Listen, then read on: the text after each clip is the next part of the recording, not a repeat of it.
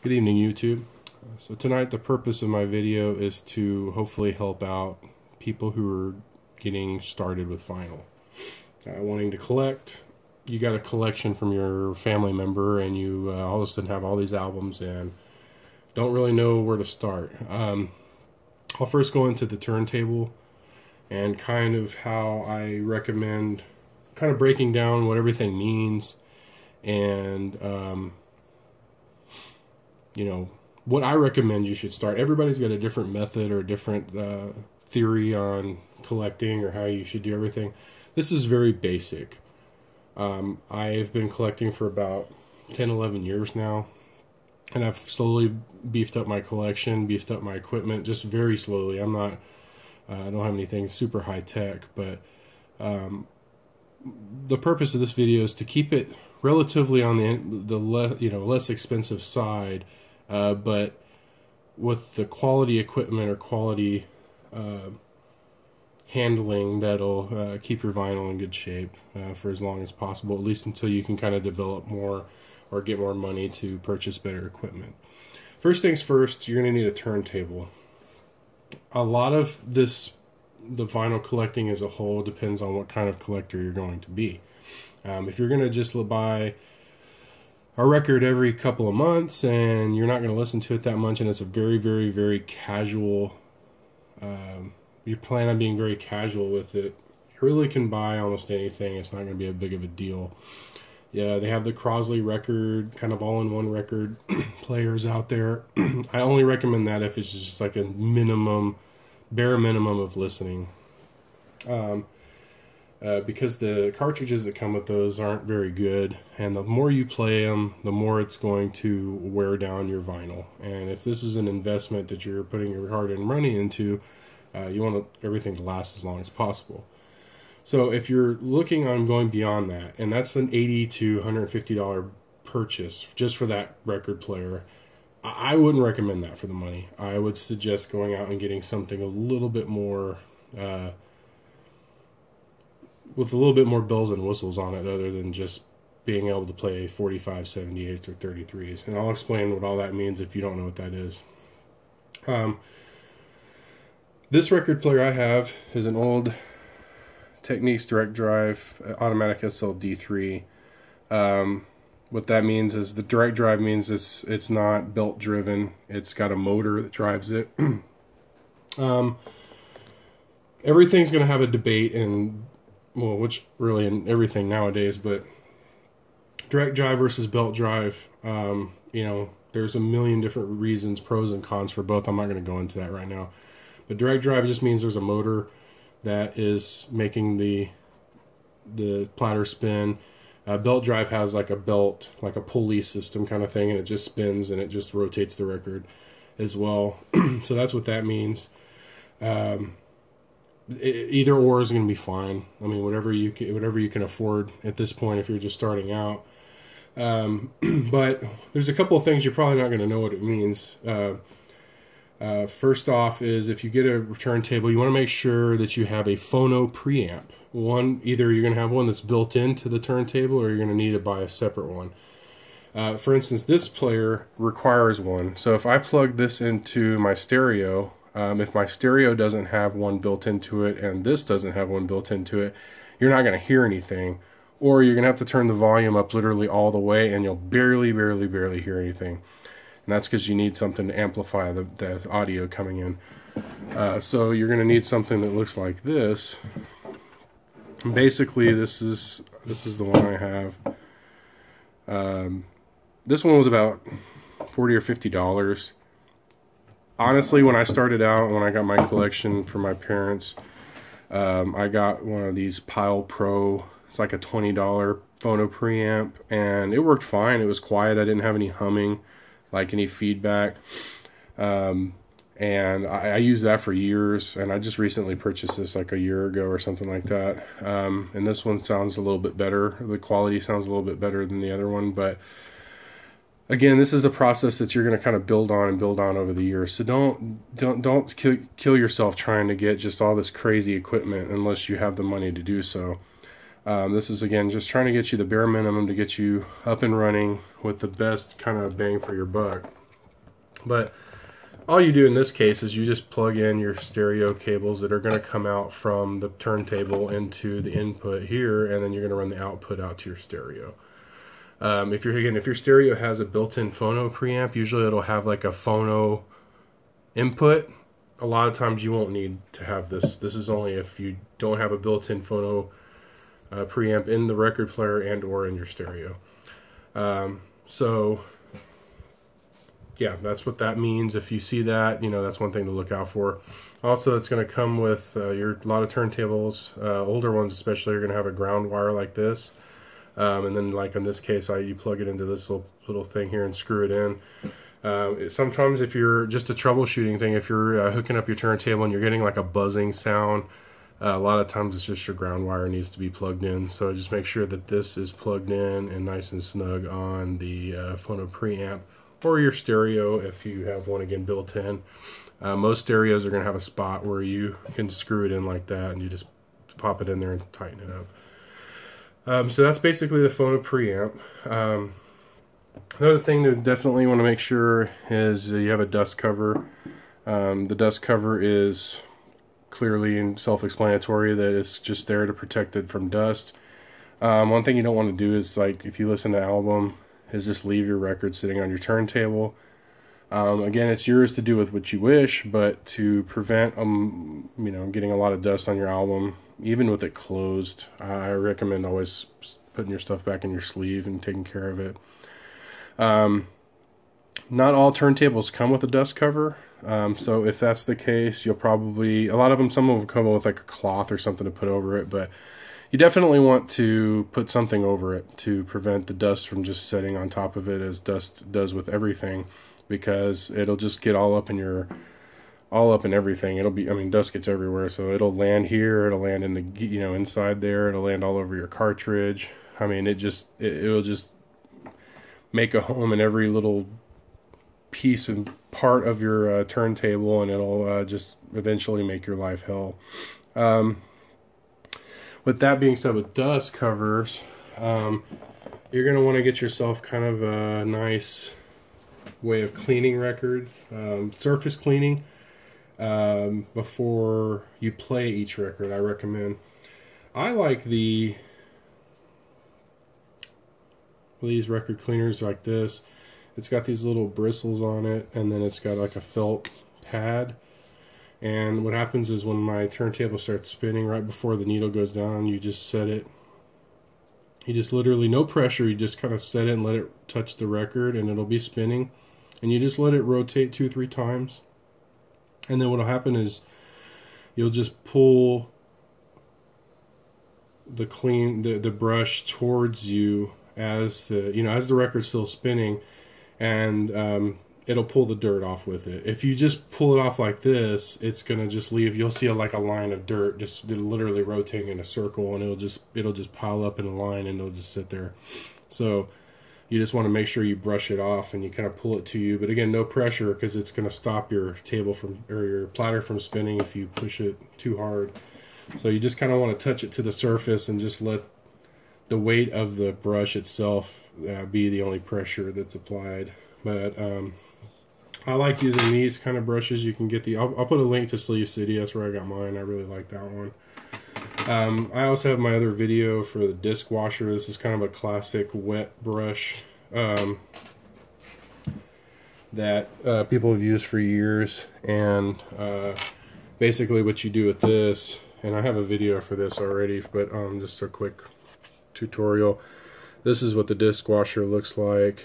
You get this fluid right here, and you basically apply the fluid, like a little bit of a line of fluid, like up and down this edge here, and then you let me turn this over.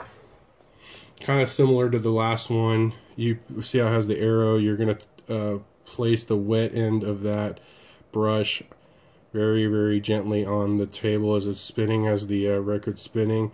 Let it rotate a couple times, and then you just, this one you'll turn to the dry side without hitting the wood part to the record, and then pull it off like the other one. These newer brushes are they're not made as good as they used to be. I haven't had a lot of success doing that. I feel like I get more of a surface clean out of the other type of brush than this one. If you happen to have your like an old 70s or 80s one that they had back in the day, those are way better, and you probably have better results with that. But if that's all you have at your fingertips where you can buy, I know like Half Price Books carries the dishwasher. I mean, you know, get one. It's something that's better than nothing. But if you have the option to get one of these, I recommend getting one of these. So turntable, phono preamp, cleaning your records. That's two key things you really want. Make sure you have a phono preamp. Make sure you have something to surface clean your records. The turntable itself, again, it all depends on how deep you want to go into this process. If you're just very, very casual, you're not really looking at investing a lot of money into buying records and buying equipment, you know, and you're just very, very casual, you know, a Crosley record player is probably fine. That's probably all you need. But if you're planning on doing anything more than just being a very, very casual listener, I recommend going after a turntable with a few components like that I'm going to show you here. One thing is make sure you can get a like interchangeable phono cartridge. A lot of the under $100 turntables are going to have a cartridge that's like usually got a red clip, and they're like a couple dollars, and they're just really cheap, and they're not good for your vinyl over time. You know, what I like is a cartridge like this one where I can actually change out the cartridge, use different brands, different types. I have a lot of versatility as far as what I want to buy. I can buy a really expensive cartridge. I can buy a less expensive cartridge, and you can kind of play around with it, and you get this. You know, eventually you come up with the sound that you like. I'm using so this just twists right off like this. I'm using a Shure N97XE, I believe it is, and this one cost about, I don't know, $75. I got it for Christmas last year, and I like about this one is it sounds really, really good, but you can also take off just like the needle part of it, and the cartridge itself doesn't have to be entirely replaced. So it's like instead of having to spend $75, $80 to replace the whole thing, I can spend $45, $50 and just replace the needle as that wears out. Usually, depending on how much you play, 6 months to a year, that needs to be replaced. One thing you want as well is you want a lot of versatility on as far as setting up your turntable. This one has what they call a counterweight, so you want to be able to adjust the weight of the cartridge so it's applying the right pressure to the album. Each cartridge, for instance, my Shure is going to have between a 1 and a 1.5 gram of pressure that it's recommending. So that's what I'm going to want on.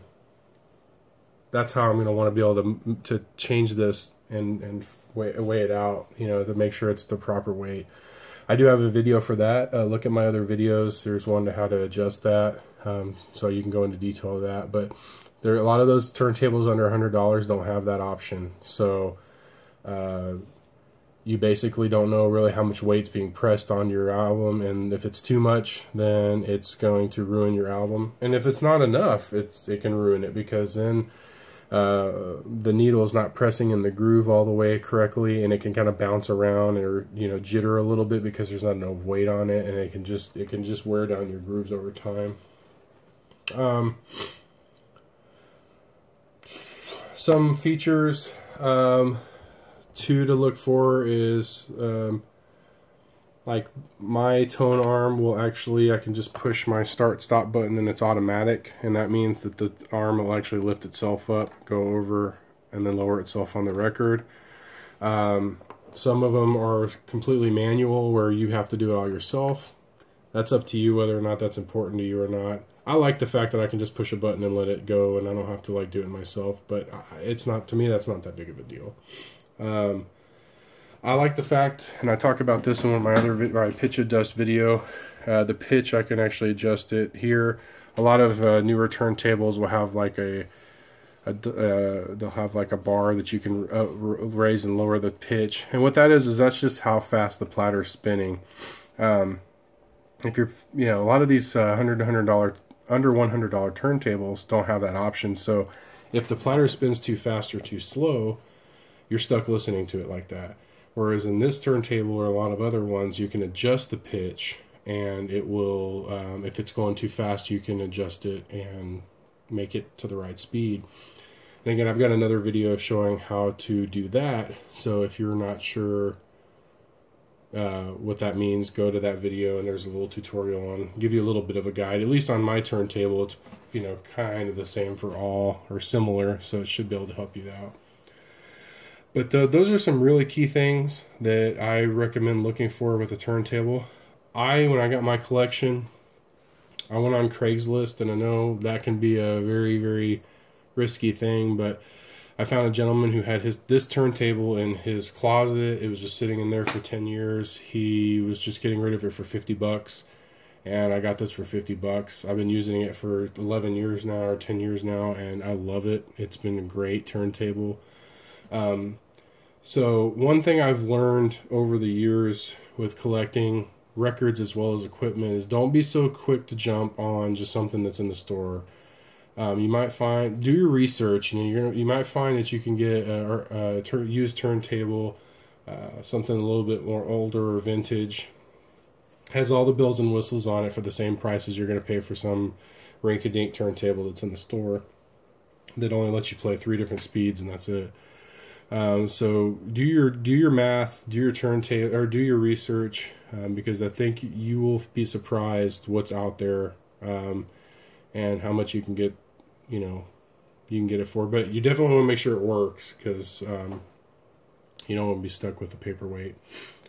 So I think I'm sure I missed a few little things, and if I did, or you have any questions, please let me know, because I would love to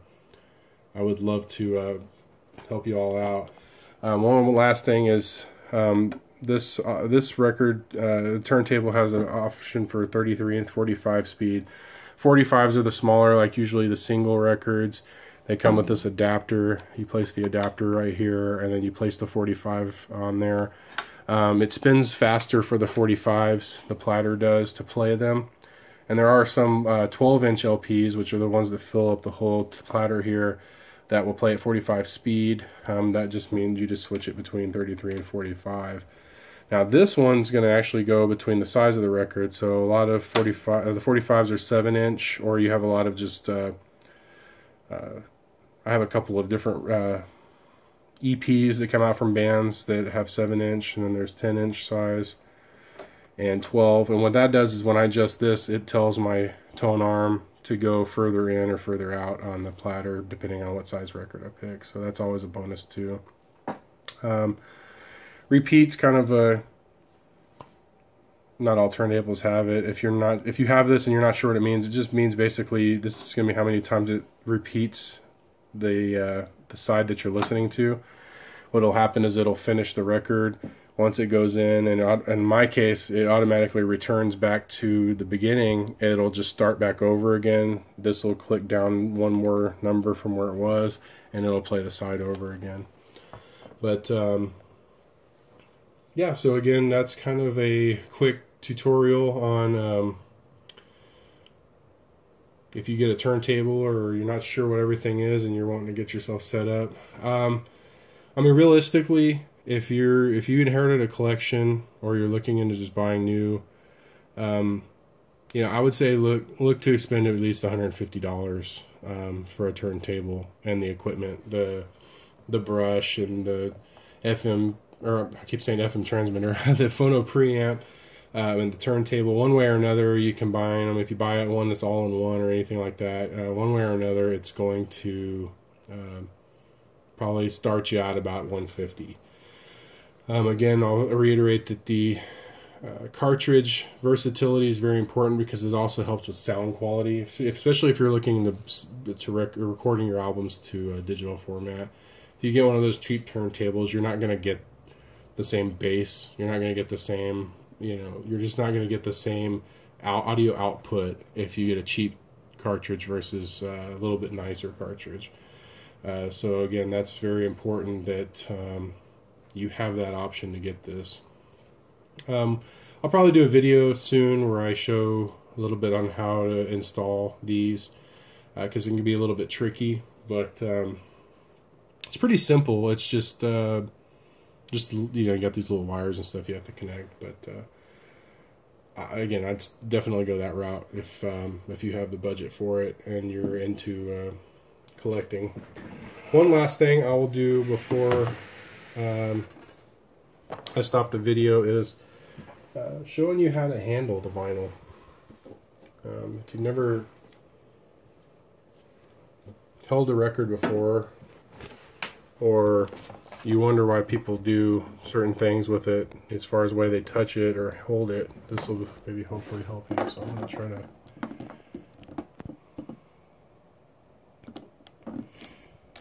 Okay. So it's my Velvet Underground album. I usually keep some sort of outer sleeve on the album. This is the cellophane that came in. A lot of times if it's not a gatefold album, when I open them, I'll just kind of slit the end here and I'll open just the end where I can pull everything out of there, but I can still leave this on there because I like having that protection to keep the cover in good shape. It's up to you on how the way you store it. I recommend storing the sleeve inside the outer sleeve face up, meaning there's going to be a spot where the record pops out like that. A lot of people will put it in sideways to where they can just pull out the vinyl without having to actually pull out the sleeve. I used to do that when I first started collecting, but I kind of found that they would get dusty still in there, and this is what I'm talking about, where they can just pull the record out like that. I always like taking it out now, keeping it face up in there, and then slide it back in. I just felt like I got more dust for some reason by storing it that way. But when you handle the record, you want to handle it on the outer edge. My fingers are touching literally the edge, and you see how I kind of holding it like that. You can use your thumb, and you can touch the center label. That's not a big deal. But what you don't want to do is put fingerprints and get liquids and anything like that on the actual grooves, unless the liquids are for cleaning. You start getting dust and fingerprints and food particles or whatever that may be on the record, it's just going to ruin it. Over time, it's just going to eventually, the grooves are going to just get corroded. Dust will attach to, your fingers are going to get, oil from your skin and everything on it, and over time, like, dust is going to attach to that. It's just going to eventually wear down your albums. When you put these back in the sleeves, very gently slide them back in. You don't want to just shove it back in there. You want to make sure that this is on there before you put it in the record. You just want to treat it very gently. And you don't want a lot of friction when you're putting your albums up.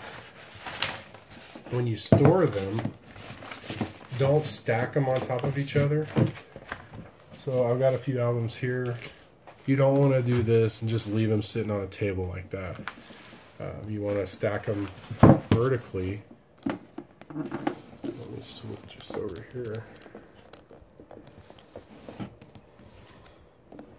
Stack them up like this. And when I have a shelf that I have them in, and you stack them, and they can lean, and that's okay. But they'll support themselves standing up.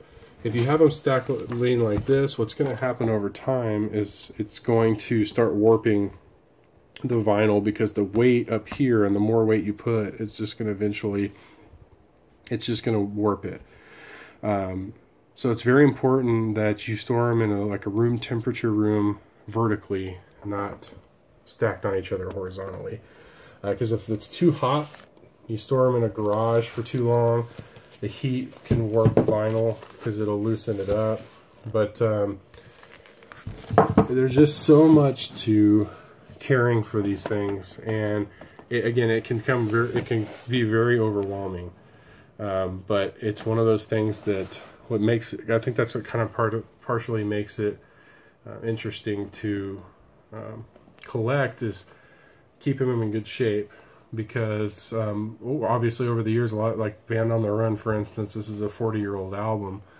You know, trying to find something that's been taken care of for 40 years is pretty rare. So it makes it really special when you be shopping for albums and you find something that's been just handled very well, because it can easily be destroyed over time.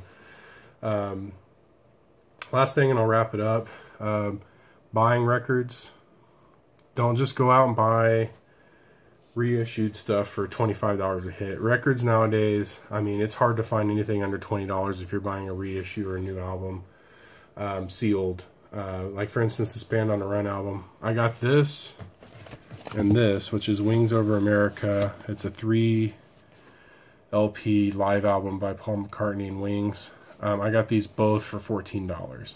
If I were to go right now and buy Band on the Run's reissue that came out not too long ago, I probably paid between $25 and $40 depending on what I bought, just for that. And I got an original pressing in excellent shape, plus a live album in excellent shape for half the price. So do your research. You can go to my video that I did, the Willie Nelson eBay haul. I talk about looking at the records and making sure they're in good shape. You know, going through and examining the vinyl. I do my best to just explain visually how to do that. But again, it's something that you're going to learn over time. So don't be intimidated. Go out and buy the records you want to buy. Don't just blow all your money on 1 or 2 albums. You know, go to a used record store, go to a bookstore, and thumb through some of the records and see. You know, pick up a couple, and you'll probably spend less than $20. You know, picking up 2, 3, 4 albums instead of buying one and spending $25 on it. So, I mean, I always recommend buy the albums you want to buy first. And if it's something that you really like doing, then just keep buying it. Most bands and artists nowadays release records new. So if you have an artist that's got an album coming out, go to their website and find out where you can buy the album on vinyl. A lot of them come with digital downloads, so you can still have a digital copy for your iPod, and then have the vinyl when you're at home and you want to listen to it on the weekends. But if I missed anything, or there's something that you're starting out and you're not sure about, and you want to ask a question, please leave a comment. Again, it's pretty overwhelming. It's hard for me to think of every little thing, because I've been doing this for 11 years now. So I can't quite put myself back to when I first got my inherited collection and remember exactly all the things that was going through my head when I was trying to figure all this out. But hopefully I was able to get you in the right direction and point you in the right direction and help you. Again, thanks for watching, and I hope you all have a good weekend.